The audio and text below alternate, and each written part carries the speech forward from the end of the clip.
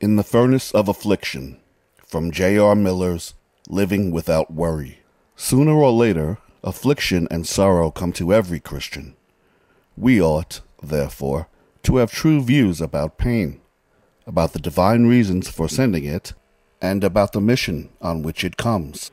We ought to know, also, how to endure suffering, so as to get from it the blessing which its hot hand brings to us.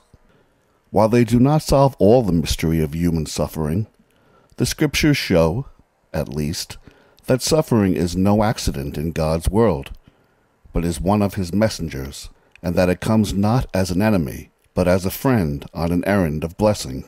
The design of God, in all the afflictions which He sends upon His people, is to make them more holy, to advance their purification of character. It is very clearly taught in the Word of God that suffering is necessary in preparing sinful souls in this world for heavenly glory. We must, through much tribulation, enter into the kingdom of God. There is no easy way to glory. There is so much evil in us, even after we are born again, that nothing less than the discipline of pain can cleanse our nature.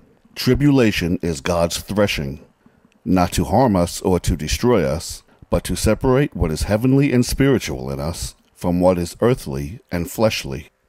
Nothing less than blows of pain will do this. Evil clings strongly, even to the godly.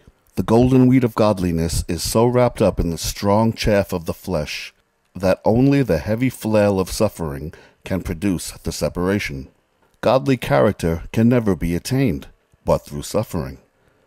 Holiness cannot be reached without cost. Those who would gain the lofty heights must climb the cold, rough steeps which lead to them. It is God's design, in all the pain which He sends, to make us more Christ-like. He puts in us the fire of purification, until His own image shines reflected in the gold. His prunings mean greater fruitfulness. In whatever form the suffering comes, the purpose of the pain is merciful.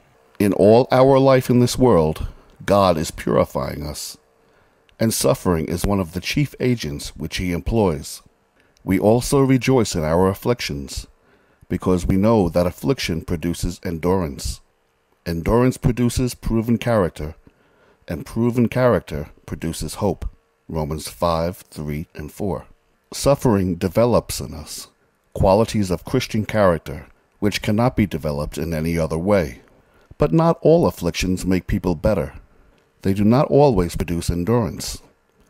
Chastening does not always yield the peaceable fruit of righteousness. We all have seen people suffering who became only more impatient, irritable, ill-tempered, and selfish as they suffered. Many a life in the furnace of affliction loses all the beauty it ever had. It is not by any means universally true that we are made more holy and Christ-like by pain. Afflictions must be received as God's messengers. They often come in very somber garb, and it is only when we receive them in faith that they disclose to us their merciful aspect and mission. We should therefore receive afflictions reverently, as sent from God. We may be assured that there is always some blessing for us in pain's hot hand. There is some golden fruit wrapped up in the rough husk. God designs to burn off some sins from us in every fire through which He calls us to pass. No one who murmurs under God's chastening hand is ever made better by it.